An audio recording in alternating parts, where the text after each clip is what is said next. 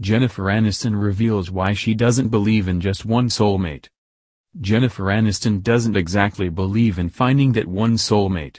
She has been in quite a few romantic relationships throughout her life. Aniston's even crossed paths with several lovers during her time on Friends.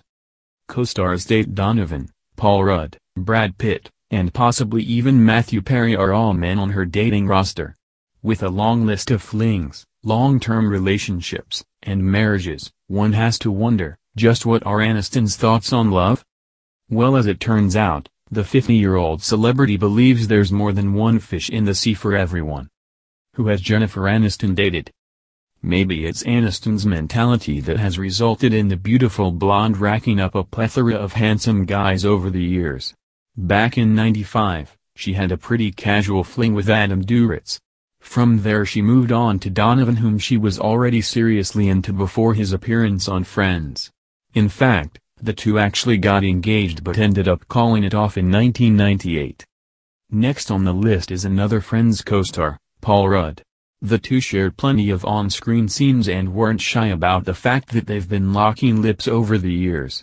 After Rudd was arguably Aniston's best beau, Pitt. Sadly, their relationship ended after he fell in love with the gorgeous Angelina Jolie. The split broke the Horrible Bosses star's heart, but she just kept it moving. She's reportedly tangoed with Vince Vaughn, Paul Sculfer, Orlando Bloom, John Mayer, Gerard Butler, and Justin Theroux, whom she ended up marrying. Fans thought she might have finally found happiness until the pair split in 2017. Is she dating anyone now? Since calling it quits with Theroux, the Golden Globe winner has seemingly decided to take a well-deserved break. While she probably crossed paths with a few soulmates over the years, fans wouldn't have been surprised if she burned herself out. Or perhaps she was just too caught up in her divorce with Theroux. As it turns out, neither speculation is correct. Aniston has said it herself, she's doing just fine. Instead of dwelling on love, she's spending her time focusing on her work. As far as she's concerned, you don't have to seek love out, if anything it will find you when you're ready. Why does Jennifer Aniston believe in multiple soulmates? Aniston's grasp of love is a beautiful thing. Despite being burned in the past, she has managed to keep her heart where it should be and her walls down. As the timeless actress said in her interview with Harper's Bazaar, she never tires of love. But, what's the deal about multiple soulmates, you may ask? We have many soulmates. I don't think there's one and one only. I think we have soul clusters. Jennifer Aniston, Harper's Bazaar. Aniston's soulmates extend beyond what you might think when you hear the word. Most people define their soulmate as the one person who they were meant to be with among the billions of people on the planet. That's not how she sees it.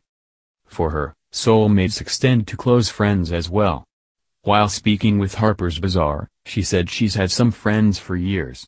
When some groups of people meet, they become an integral part of each other's life. They are a common group of souls that the universe has brought together to become what Aniston calls a soul cluster. I've had some of my friends for 35 years. I think we've all made some sort of unconscious agreement. It's like when certain groups of people meet, they form a little soul cluster, a sort of common group of souls who have been put together. Jennifer Aniston, Harper's Bazaar. Even if Aniston doesn't go as far as to mention multiple romantic soulmates, there's no reason why the idea of soul clusters couldn't apply there as well.